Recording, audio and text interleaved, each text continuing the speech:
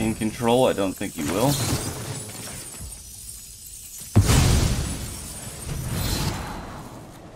Sure, we'll keep Yacht at the top. And they've had enough. Let me guess, mono red? No? Okay. Oh wow, and I forgot, an enchantment entering the battlefield, he also gets another +1/+1 counter. Just disgusting, man.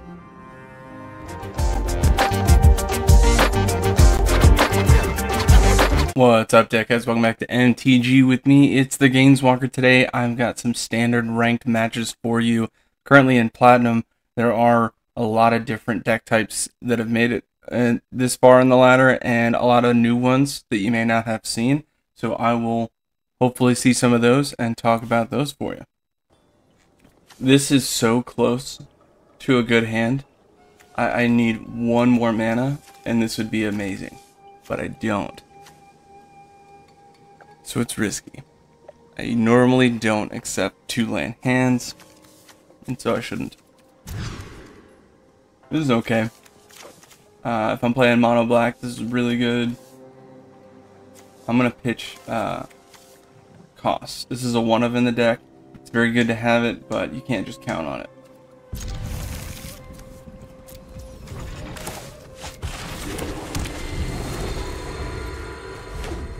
Mono red. Here it comes. We got Blast Zone. We're looking for one more land. Since they're playing Burn, it's very good to play Guardian of New Benalia. They'll have to focus their burn on it, but I can always tap it down in response, give it indestructible, and kind of get that problem out of the way. This says, whenever just dealt damage, you get to exile that many cards off the top, and until the end of your next turn, you may play that card. Oh, choose one of them. Okay. So if you swing, I'll block and kill him, just to get it off the board. Let's get rid of... let's get rid of Virtuoso. I can always play it back with Paragon, and it's a cheaper playback cost than Facebreaker. Exile 2. What do they exile? They'll play the land, yeah. Alright. That's not terrible. And now I'll get my treasure token. I've got 4 mana open. Or I will. Maybe even 5. Depends if I want to sack Blast Zone. Lightning Strike. 3-drop, get rid of Facebreaker. Maybe. No. Arbrask Forge. Alright, so they're going to be playing Artifacts. I'm trying to build this up, I think. No, this is the oil counter one. Okay. Seen the strategy before? This is where first strike's amazing, because this first, their power is going to go up crazy, but that toughness is going to stay a 1. It's going to get exiled at the end of the turn anyway, so I'm going to block. They're just going to keep swinging with that.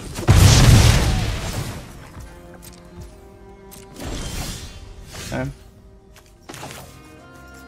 I do need that for a plains, but let's go ahead and just sack and see what we got. Most of the deck is 3-drop or less. Hey, we got it. That's awesome. Let's play Sarah Paragon. When I swing across, it's going to be 4 damage either way, so this is where you take advantage of the enlist. Now we got to scry a little bit. Some scry action. I really want Angel Fire. If I pull it, I can use it from the graveyard. So we're going to throw them both to the bottom. We're just looking for Angel Fire. And Scry 2 is amazing. Especially because you can use it as an ability, right? So I'm going to do that over and over with a card that can make itself indestructible. And just try to increase my odds of getting that Angel Fire. There's only 4 of them in the deck. The odds are terrible. Getting, off the top, you don't really want to think about it too much. Especially, I've got 50 cards in there, and we're very early game here. Well, mid-game. But you want to increase your odds as best you can.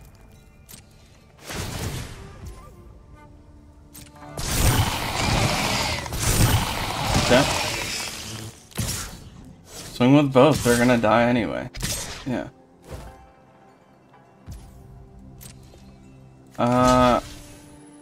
2 damage for 1. They could get rid of it. It's a weird feeling, but if they hit me for 2, I don't want to lose Sarah Paragon. I need her for what I'm about to do.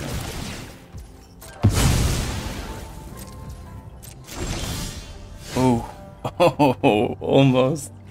I could increase my draw by doing that, but hey, I also have 1 card I can fetch here. Let's get those odds. No Angel Fire. Okay. Let's just get in there.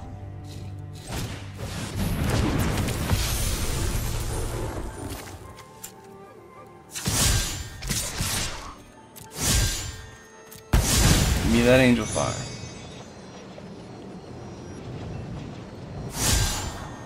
Alright, so that's 2 more cards, and so we've effectively moved 6 cards if you count the treasure token in 1 turn. That's pretty good.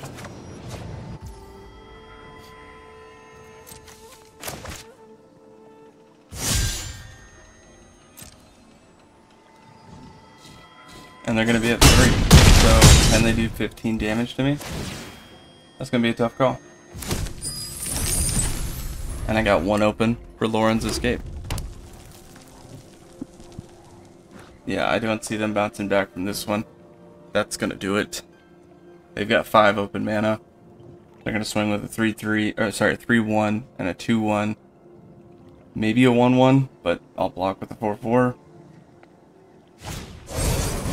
In control, I don't think he will.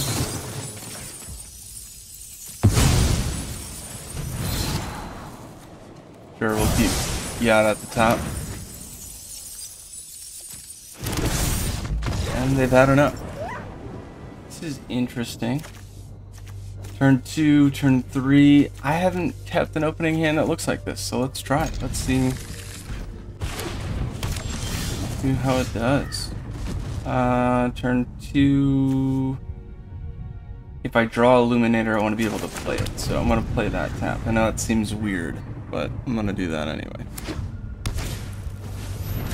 This is the Boros, create a huge board state with Convoke. Sack of this to create 3/1/1s. They're just going to create a huge board state. They're going to use War Leaders thing, I forget what it's called, to give all your creatures +1/+1. And I think whenever they have a creature that enters, I lose 1 life. I think is how that works. So let's put in a 2/2. They usually don't make a move until early mid-game. So about maybe turn 3, maybe turn 4. NT, I love it. They didn't draw land, or they didn't play land. What are you gonna discard? Probably land. No. Another demolition. That means they don't have another way to produce artifacts, otherwise they would have. No blocks, play your land. Fantastic.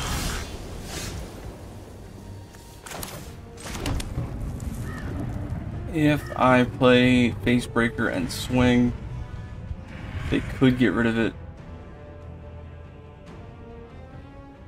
Oh, that's tough. Alright, they also have that 1-drop that deals damage equal to the number of creatures you have, which would be 5, and that would be enough to get rid of it.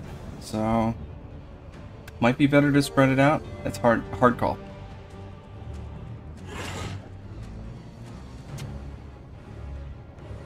Next turn I can play Agros. I think I try to eat their board state because they want it. They're gonna hold on to it as much as they can. So I'll swing. Sacrifice Corliss. I can play that for a Scry 2 from the graveyard. It's a 3/3. You could block with 2 things, or your 3/1/1s. If you block with 3/1/1s, I love it, because that means you don't have that removal. Sweet. Buy into it. Playing a tap land. They've got 2 cards left in hand, they're running out of steam.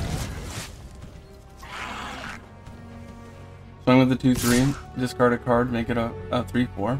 Sure.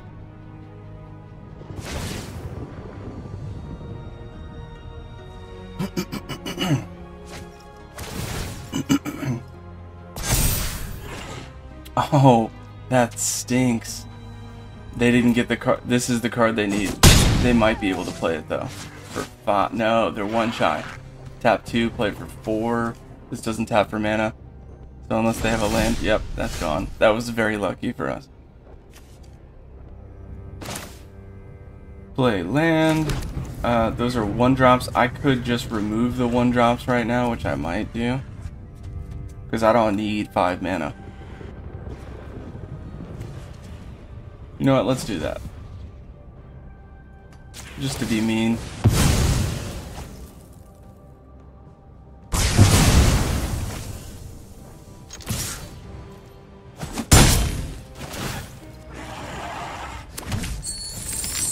And next turn I can start using Angel Fire and try to push through. Also, if I happen to draw Illuminator, that's amazing. Oh, here it is. War Leader's Call. +1/+1 whenever they have a creature into the battlefield, I lose a life. They've got 1 card in hand. I'm thinking this is a wrap. They're going to hit me for 4, maybe. They don't like their card. Alright, sweet. So we got rid of their board state. This is another staple for this. This is one of the newer ones I was talking about, where it's going to ETB, all creatures get +1/+0 in haste, so he's going to swing for 3 too. Plus, you're going to get a lot of other problems. Alright, my opponent has no cards in hand, and they have a 4/4. That's not a problem. Alright. Let's do... I'm going to get some of that life back. And I'm going to play another one.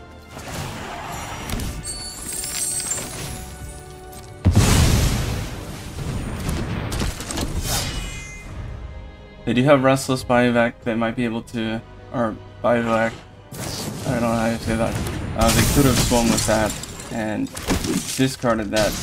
It's 6 trample and a 2/2, but yeah, they would have lost the land, so I think they did the right move. They also have no combat tricks, so I'm just going to trade there with a 4/5. Yeah, they didn't have a good odd. That deck is pretty brutal though. Assuming that they did get the Convoke and played it the way they were supposed to, keeping the creatures back, taking a couple hits if you need to because you know you're going to outpace your opponent, it can be really good. Definitely check that deck out if that's kind of what you're into. Boros does a really good job of that. I'm going to keep this one. This one seems weird, but it's like the opposite of the lack of mana hands that I've been getting. So honestly, at this point, I'm just going to run with it. Let me guess, mono red? No? Okay.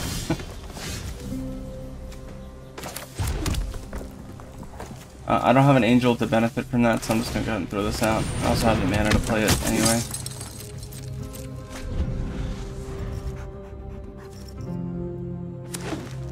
Finale is a way less likely to block kind of creature, because you know I can give it indestructible. That's good to see.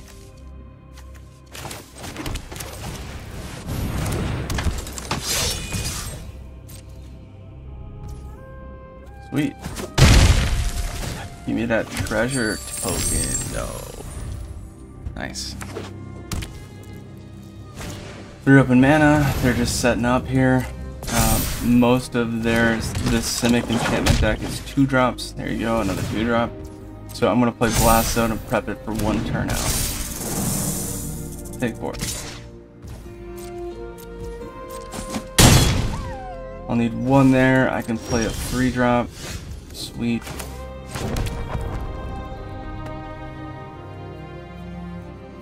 Alright, so if I want to pump Blast Zone up 1, that takes 2. And that I've got 2 open mana now, but if I play a 3-drop, it allows me to get through that defense. Then I could pump it up at the end of the turn. So that's what I'm gonna do. I'm gonna tap, tap, and the game doesn't think about it like this. Sweet. Angel Fire. Gotta be careful with that. If you're moving too quickly, you could ruin your Blast Zone opportunity. I do need to enlist to guarantee that I'll get that in case they want to chop with everything, which, again, I don't imagine they would, but it's possible. Scratchy, baby. I don't need them. Let's focus on bigger creatures.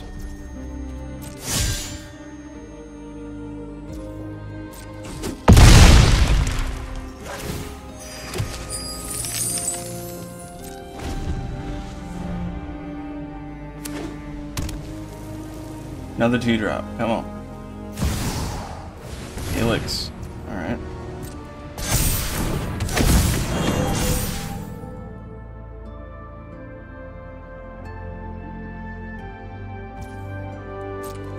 Making the 4/4 naturalist with lifelink. Pretty strong.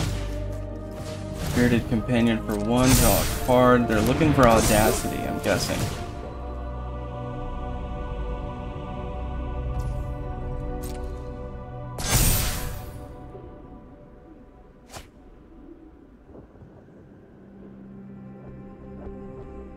They can't play ossification. Ah, they did get the audacity.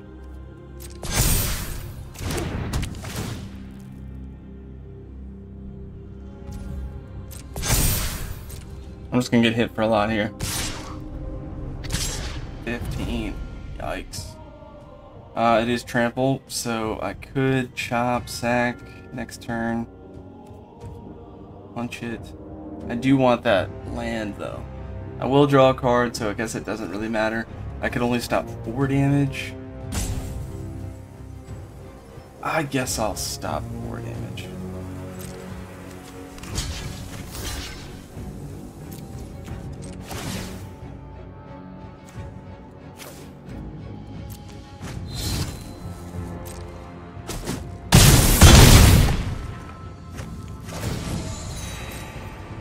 Gonna copy Audacity, I'm guessing. Could copy Naturalist if you really wanted to beef it up here. Other enchantment creatures get +1/+1. Ooh, I forgot this one has an anthem on it. That's pretty good.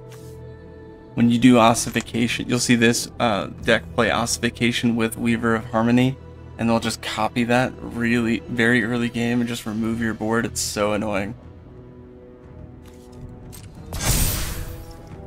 I will add a counter.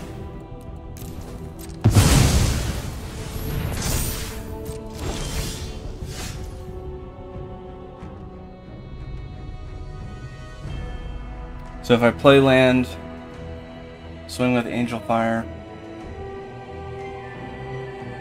that's not going to be enough. I'll need to remove the 2-drops now.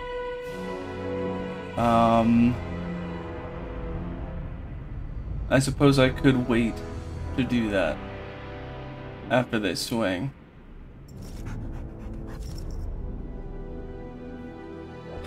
But that leaves Weaver of Harmony to use the 2-drop ossification, or so I think I'll just be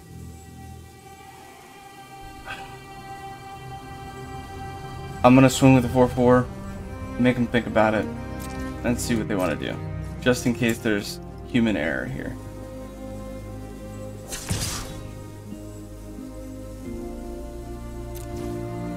I'm gonna make it indestructible anyway. It's up to them when they want me to do that. Monstrous Rage gives trample at instant speed. It also gives +3/+0. So it's something that they may overlook. They may just be like, you know what? Let me get hit for the 4. Nope, they're gonna take it. They're gonna chop. All right. Well, I'm gonna go ahead and do this.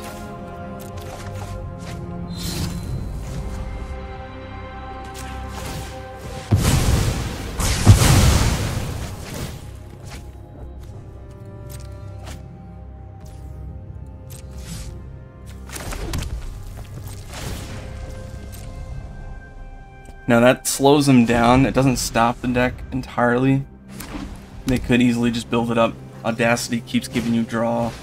Kami keeps going back into your hand. It's an issue. But at least I have a better chance of building a board state past all that nonsense. They had so many copies of stuff. Calyx could swing here.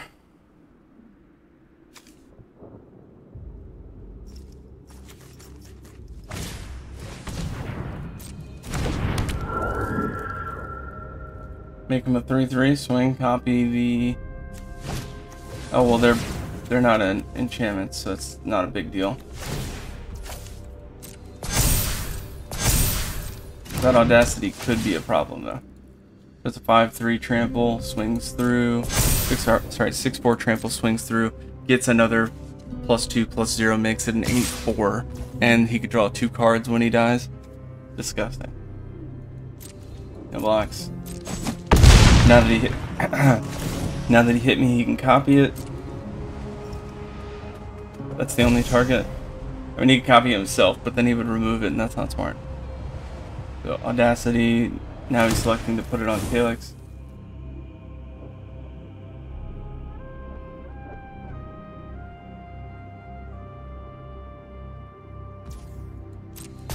Oh wow, and I forgot, an enchantment entering the battlefield, he also gets another +1/+1 counter. Just disgusting, man. Let's try to outcompete Calyx here.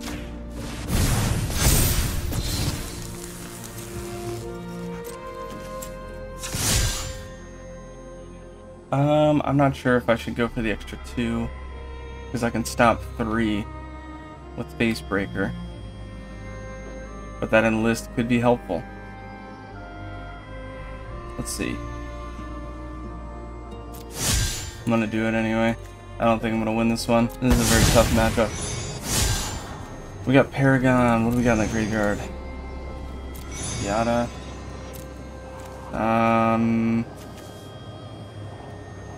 Let's do this. This next turn I can do Illuminator and Angel Fire, and that is a big enough swing to make a difference. Sweet, we got rid of a 1/1 and got some lifelink in there. Treasure token, sweet.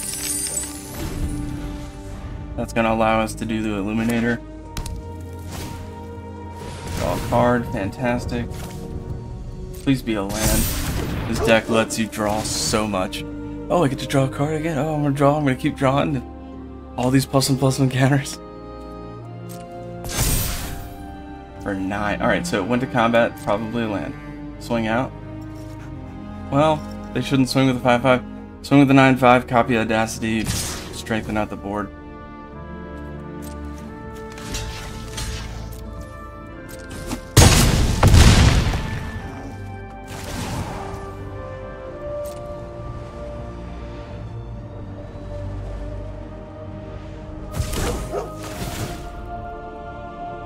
Draw another card. Oh my goodness.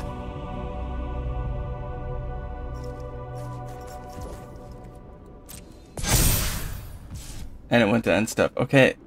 So I have a chance. Yes! Alright, so we will play Illuminator. Angel Fire.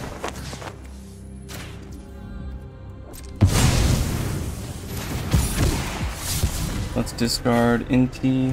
We could play that later with Sarah Paragon if we need to. Alright, so this will be 8 damage, gain 8 life, put me at 12. That's good to have. I could do Benalia for 6. They'll probably chop with the 1/1, keep the 2/2 ready to copy on the swing. And that's, I mean, honestly, that's pretty dangerous. Oh, here's something I could do. If I were to swing out, I still have the 4/4 to block. I have a 6/6 and a 2/3. They'd have to block at least the 6/6 with a 1/1.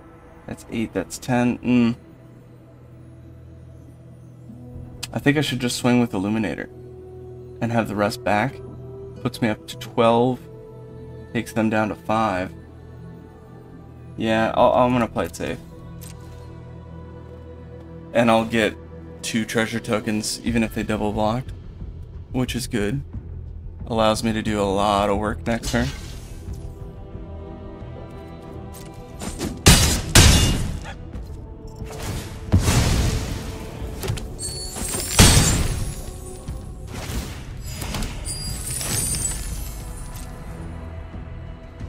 Okay. This is a a very interesting matchup. I normally don't have to play this long against Selesnya,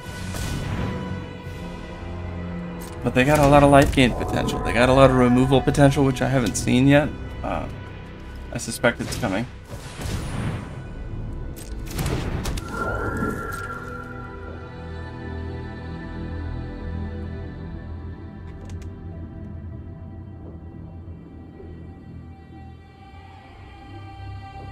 I hope they don't swing. If they don't swing, I'm golden, and they can see it because I've got Angel Fire. Yeah.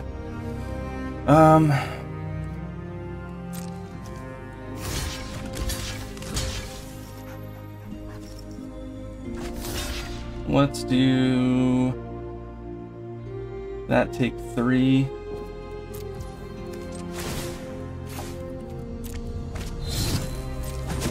And I think because he dies in the process, that ability doesn't go on the stack. It might. Oh, it does. Okay.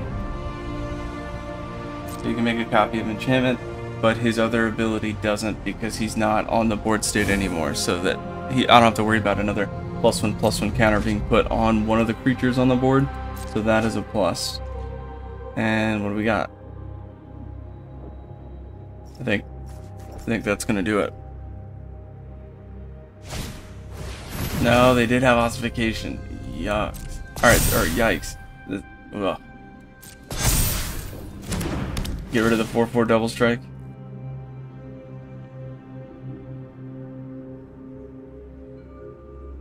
Yep. I could sack a treasure token and hope to see Lauren's escape. It wasn't there, so that was a smart move. Let's sack 1. That's a good card to pull.